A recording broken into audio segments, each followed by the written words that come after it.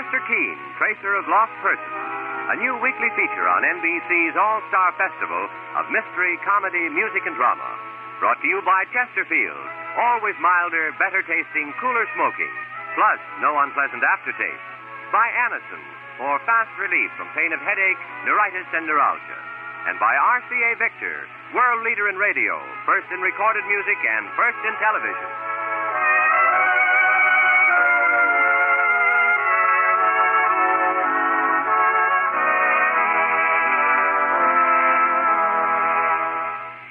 And now, here's Bing Crosby with a word about vacations.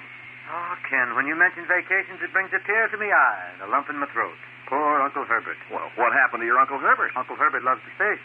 So on his vacation, he hied himself off all alone to a secluded spot way back in the woods.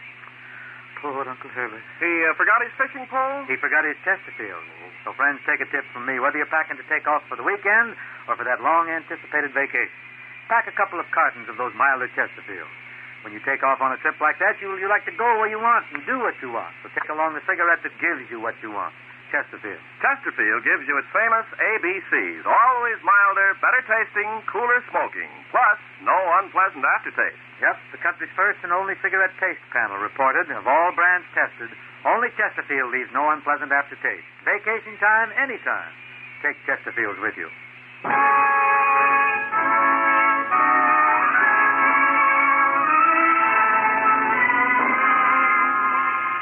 Now, Mr. Keene, Tracer of Lost Persons, one of the most famous characters of American fiction in one of radio's most thrilling dramas.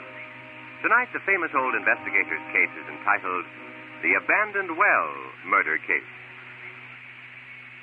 Our scene is a deserted farm about 60 miles from New York. It's almost dusk, and a middle-aged, well-dressed man with iron gray hair paces back and forth near an abandoned well.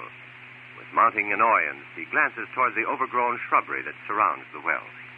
Confounded, it must be almost 7:30. I don't like to be kept waiting. What the devil can... Who's that? Is that you? Well, it's about time you...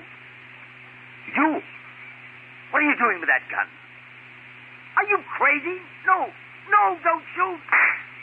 Oh, you've killed me.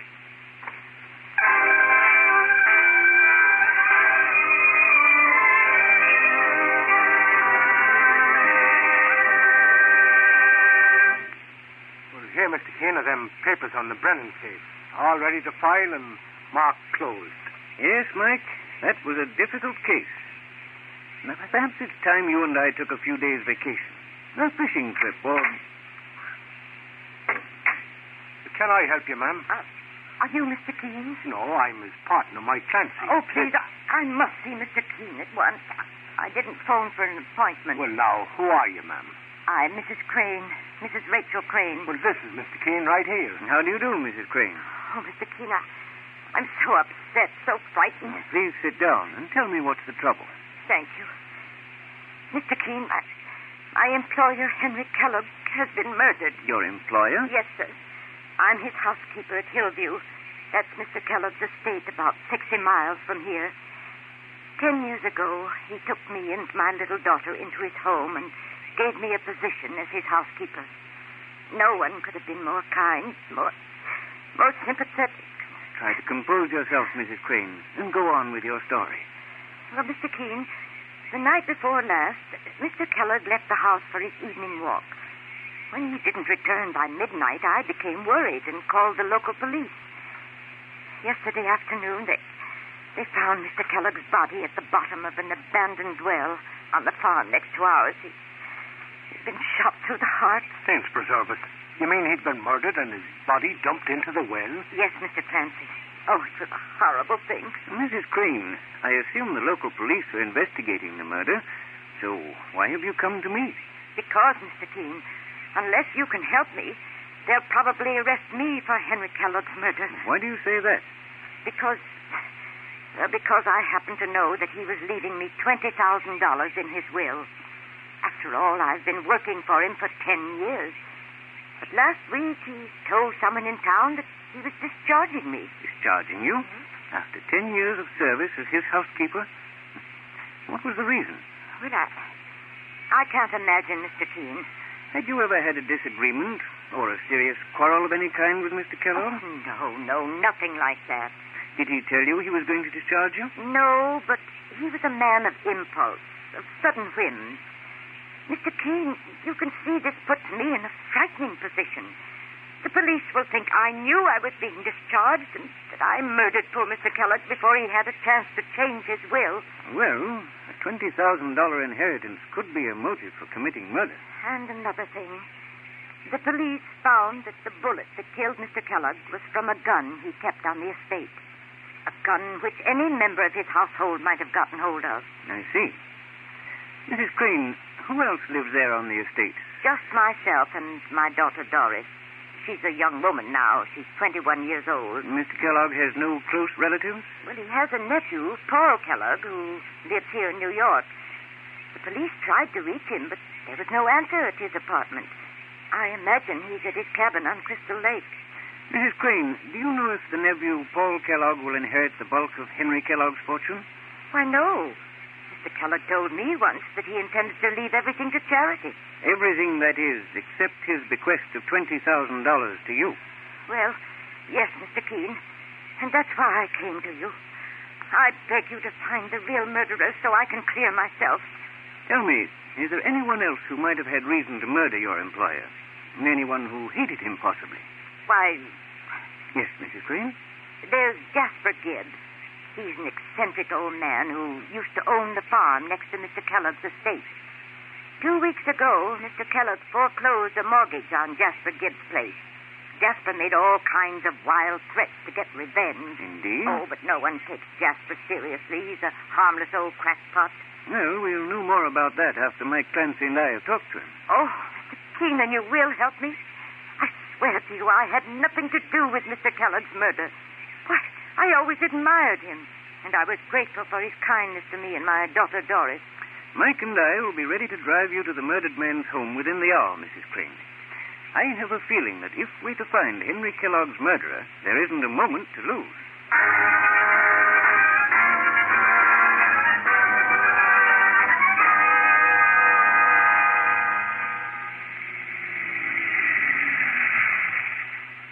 Here we are, Mr. Keene, Mr. Clancy. This is Mr. Kellogg's home. Well, sure, it's a mighty elegant place, boss. A real country estate. Yes, Mike. One would think it would require a staff of servants to run it. Mr. Kellogg didn't like a lot of people around. What is it, Mrs. Crane? Why, that car in the driveway. It's Mr. Paul's roadster. You mean Henry Kellogg's nephew? Yes, sir. Oh, there you are, Mrs. Crane. Why, Mr. Paul, I didn't know you were here. I was up at my lake cabin. I got back to New York this morning, and the police phoned and told me Uncle Henry had been murdered. Who are these gentlemen, Mrs. Crane? It's Mr. Keene and Mr. Clancy, the private investigators. Mr. Keene, this is Mr. Kellogg's nephew, Paul. Oh, Mr. Keene, I've often heard of you. How do you do, Mr. Kellogg? Glad to meet you, young fella. Please come into the house, gentlemen. This whole thing is shocking. But, Mrs. Crane, I had no idea that you'd gone into the city to bring Mr. Keene into the case. Doris didn't tell me. My daughter didn't know. Now, Mr. Keene, if you'll all excuse me, I want to put away my things and see where Doris is. Certainly, Mrs. Crane. Mr. Kellogg, you say you just arrived here at your uncle's home? About 5 minutes ago, Mr. Keene. So, Mrs. Crane, the housekeeper, has asked your help in solving Uncle Henry's murder. I suppose she's very worried, the situation being what it is. Just what do you mean by that, Mr. Kellogg? Well, look at the spot she's in. After that quarrel with Uncle Henry, it's no wonder she's panicking. Quarrel? Sure, Mrs. Crane never mentioned any quarrel to us, boss. No, Mike. She told us she and Henry Kellogg were on the best of terms. She didn't tell you of her threats against him? Threats? What threats, Mr. Kellogg? Suppose you tell us about that. Certainly, Mr. Keene. You haven't met Mrs. Crane's daughter, Doris. When you do, you won't find it difficult to understand how she captured poor old Uncle Henry's fancy. He wanted to marry Doris Crane. Marry her? Well, sure, I thought your uncle, the murdered man, was in his 50s. He was, Mr. Clancy. And Doris Crane is 21. About 2 weeks ago, her mother found out what was going on. Mrs. Crane nearly blew the roof off. You mean she disapproved? Disapproved? That's putting it mildly, Mr. Keene. She told Uncle Henry to stay away from her daughter. that she'd see him dead before she'd let Doris marry him. A man almost old enough to be Doris's grandfather. Well, sure, and I can't say that I blame the woman. A young, innocent girl like Doris Crane. Innocent? Mr. Clancy, one would hardly use that description of Doris Crane. She's as cold and calculating a female as you've ever met. Now, Mr. Kellogg, were you here when the housekeeper, Mrs. Crane, threatened your uncle's life? Yes, I was, Mr. Keene. And how did Henry Kellogg react to it? Uncle Henry was very calm, but he said he intended to go right on doing what he felt was best. Then Mrs. Crane turned and left the room. I'll never forget the look of hatred in her eyes. Well, surely he never said a word to us, Mr. Keene, about her daughter being mixed up with the murdered man. However, Paul Kellogg has taken good care to mention it, haven't you, Paul? Doris, I didn't hear you come in. No. You were much too busy trying to cast suspicion on my mother. Mr. Keene, this is Doris Crane, the housekeeper's daughter. How do you do, Doris? This is my partner, Mike Clancy. Pleased to meet you. Mr. Keene, Mother tells me she's asked your help in clearing her of suspicion in the murder. Well, she's going to need it with someone like Paul Kellogg spreading lies about her. Lies? One moment, please. Tell me, Doris, just what was your relationship with the murdered man, Paul Kellogg? I planned to marry him, Mr. Keene. He was head over heels in love with me. Of all the rotten lot for this to happen. You don't mind my saying so, Doris. You don't seem grief-stricken about the murder of the man you loved. I didn't say I loved Henry Kellogg. I wanted to be mistress of this estate. I wanted expensive clothes, jewels, and lots of money to spend. He could have given me those things. Well, I never heard anything so cold-blooded. Cold-blooded? I'm simply being truthful, Mr. Clancy.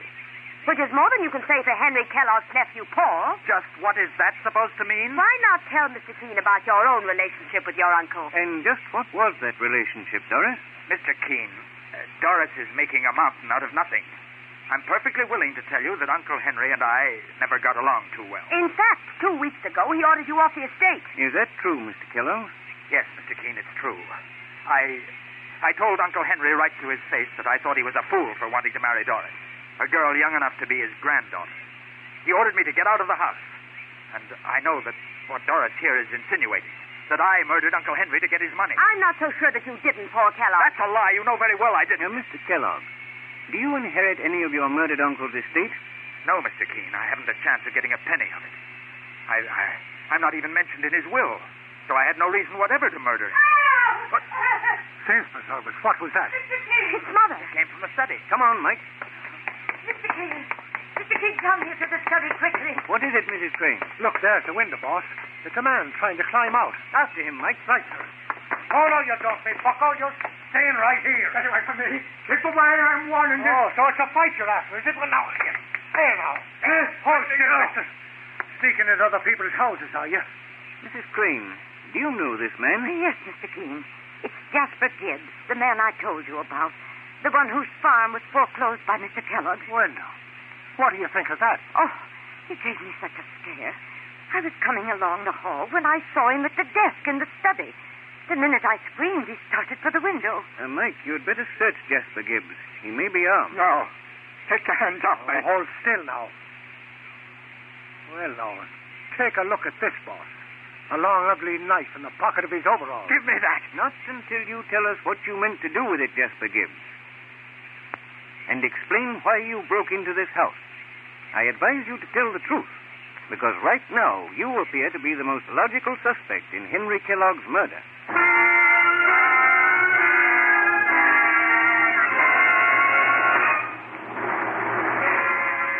Mr. Keene will return in just a moment. But first, if you'd like to know a quick, easy way to ease the pain of headache, neuritis, or neuralgia, then by all means try Anacin. Your own dentist or physician may at one time or another have handed you an envelope containing Anacin tablets. Then you already know how incredibly fast and effectively Anacin brings relief. Anacin is like a doctor's prescription. That is, Anacin contains not just one, but a combination of medically proven active ingredients. For your own sake, try Anacin. Anacin is sold to you on this guarantee. If the first few tablets do not give you all the relief you want, as fast as you want it, you may return the unused portion and your money will be refunded. You can get Anacin tablets at any drug counter. Anacin comes in handy boxes of 12 and 30 tablets and economical family-size bottles of 50 and 100.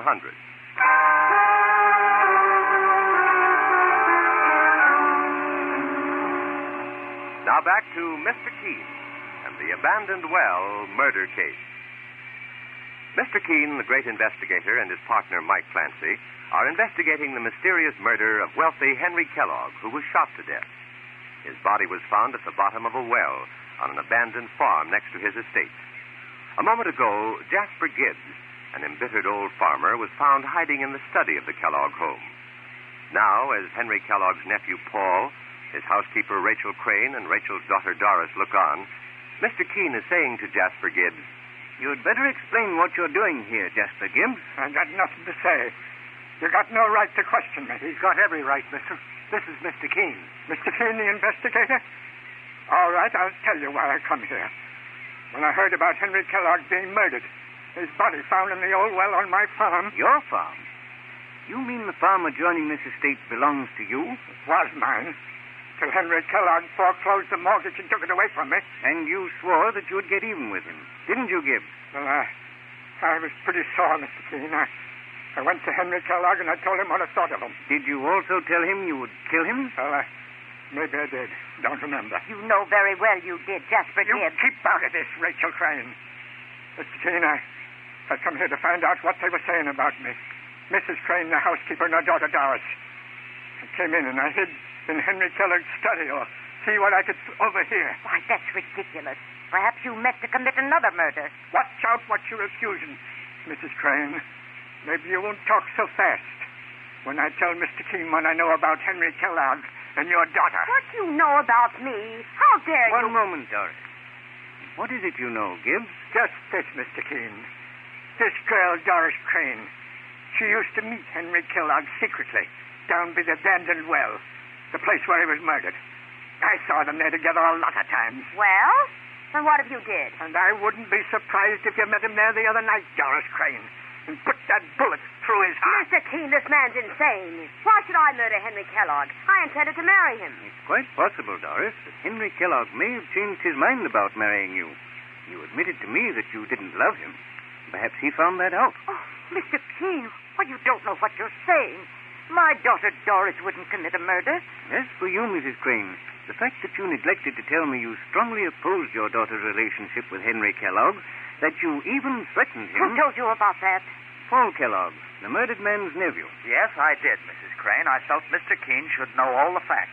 Including the fact that you and your uncle hated each other? Mr. Keene knows about my quarrels with Uncle Henry. He also knows that I would have had nothing to gain by killing him. Mr. Keene, maybe I know something that'll help you. What is it, Jasper Gibbs? If you'll come down to the old mill with me, the old well, the place where Henry Kellogg was murdered, something I got to show you. Boss, I'll bet it's a trick. It ain't no trick.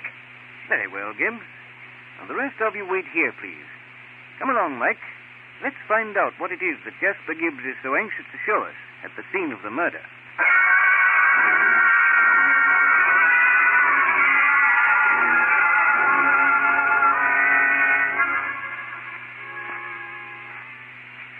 There's the old well right up ahead, Mr. Keene. So I see. Now then, Gibbs, what did you want to show us? Mr. Keene, as soon as I heard about Henry Kellogg being murdered here at the old well, I came snooping around, and I found something that the police didn't notice. Look, right there where I'm pointing. What is it, Mr. Keene, sir? There seems to be some tiny pieces of glass at the edge of the well, Mike. That's right. And back at the house, I seen the housekeeper's daughter, Doris Crane. She was wearing a necklace made of glass beads. Chance preserve us, he's right, boss. I saw the necklace myself. And so did I, Mike. But Jasper Gibbs, it seems to me you're very eager to plant suspicion on Doris Crane. I'm only trying to help you find Henry Kellogg's murderer. Well, I'll put these slivers of glass in my pocket. Mike and I will be getting back to the house. Where are you staying, Gibbs? Well, I got a room in town. I warn you, don't try to leave, or you may find yourself in an even more dangerous position than you already are. Come along, Mike. Let's get back to Henry Kellogg's house.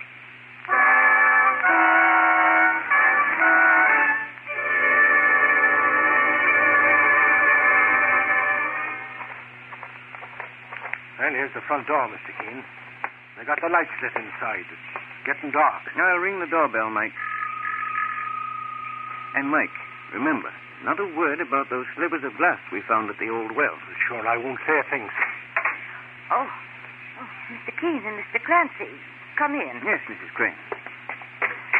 Well, what did that crazy old man, Jasper Gibbs, have to show you down at the well? Nothing of importance, Mrs. Crane. Of course not. He's an eccentric old crackpot. But completely harmless. I'm not so sure, Paul Kellogg.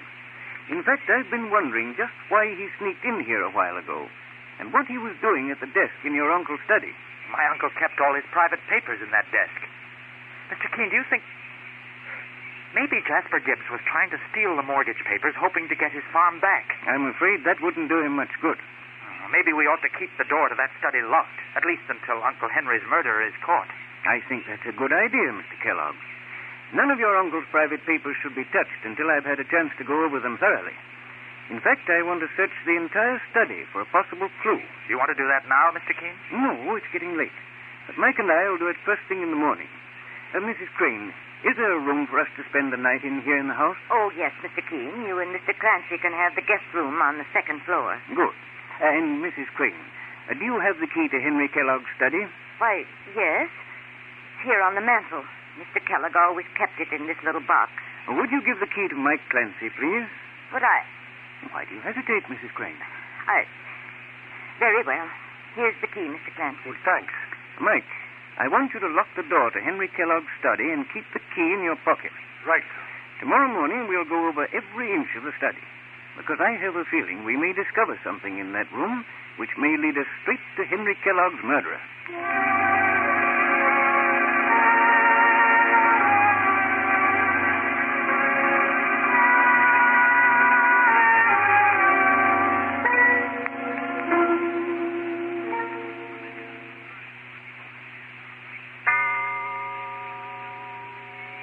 Well, Mr. Keene, it's 1:30 in the morning. We've been hiding here in Henry Kellogg's study for 2 hours. I don't think we'll have much longer to wait, Mike. I'm sure none of them heard us come in here. Well, boss, do you think... Oh, wait, Mike. Someone's at the window. Quick, let's get in that closet. Right, sir. Leave the closet door open just a crack, Mike, so we can see and hear what goes on. Okay.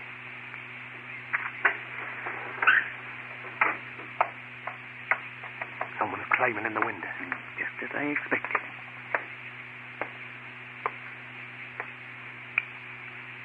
Ain't for nervous, boss. Quiet, Mike.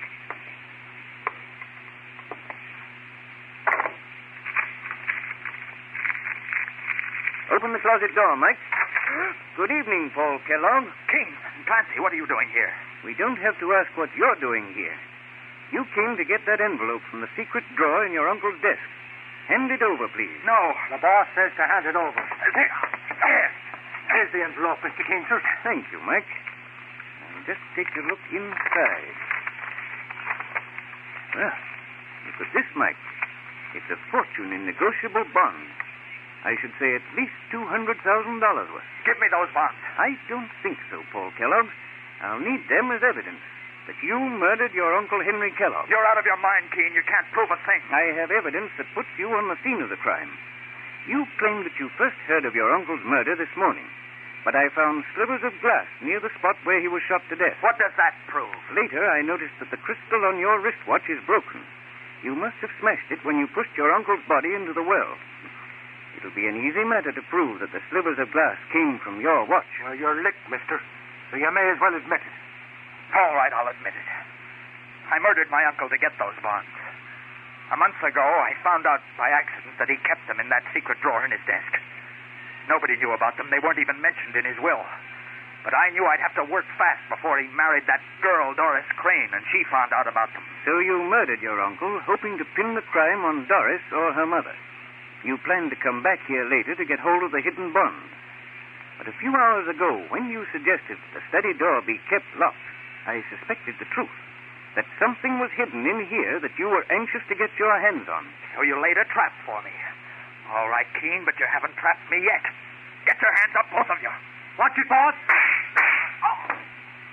You shot me in the hand. Well, lucky I didn't put a bullet in your head, Kellogg. I was waiting for you to pull a gun, so I shot right through my coat pocket. Good work, Mike. You can take Paul Kellogg into custody. And when he faces a judge and jury, he'll learn the price he'll have to pay for murder.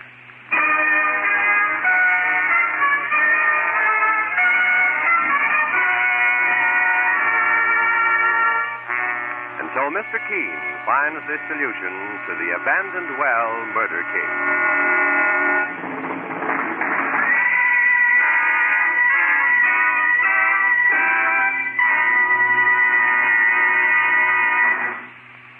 Here's a word from RCA Victor. When you buy RCA Victor television with RCA factory service, you get television's greatest combination. Any RCA Victor television owner can get RCA factory service with or without a contract. If your RCA Victor television set needs attention, simply call the RCA Service Company branch nearest you. Attention engineers. RCA is the world leader in radio, first in television and first in recorded music. To maintain this position and to achieve even greater developments in this unlimited field of electronics, RCA can use more engineers. RCA is producing electronic products for the armed forces, as well as a wide variety of commercial products, and needs qualified engineers for these long-range projects now. If you are an electronics engineer, RCA can offer you substantial opportunities. Send a complete resume of your education and experience to Radio Corporation of America, Box 1, RCA Building, Radio City, New York. Remember, RCA Building, Box 1, Radio City, New York.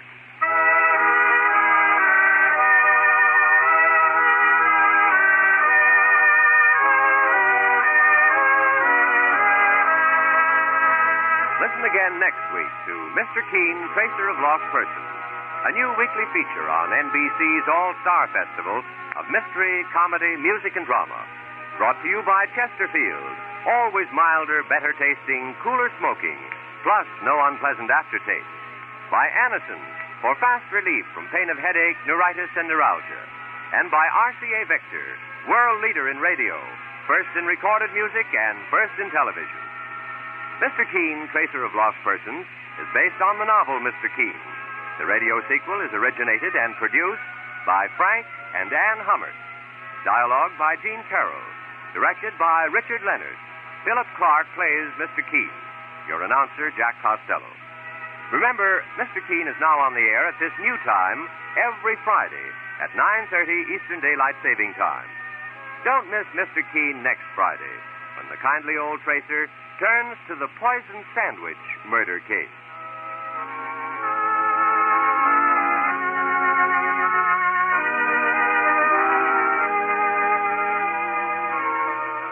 Next, it's music with Roy Shields on NBC.